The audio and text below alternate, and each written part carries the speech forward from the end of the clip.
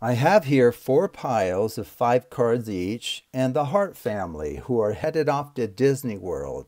The trouble is, they all like to go on different rides. So when they arrive, the father says, "Hey, let's split up, but Jack, you need to stay with your younger brother Ace." "Okay." The father decides to go on this ride. The spectator is free to choose any number of people to move from this ride when they've finished to line up behind the king.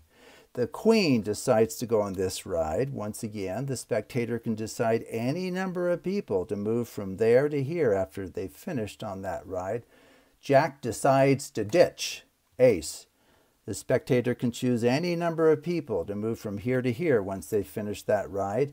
And poor Ace is left on his own to ride on Peter Pan. So in part 2, we're going to see if he can get some help finding his family.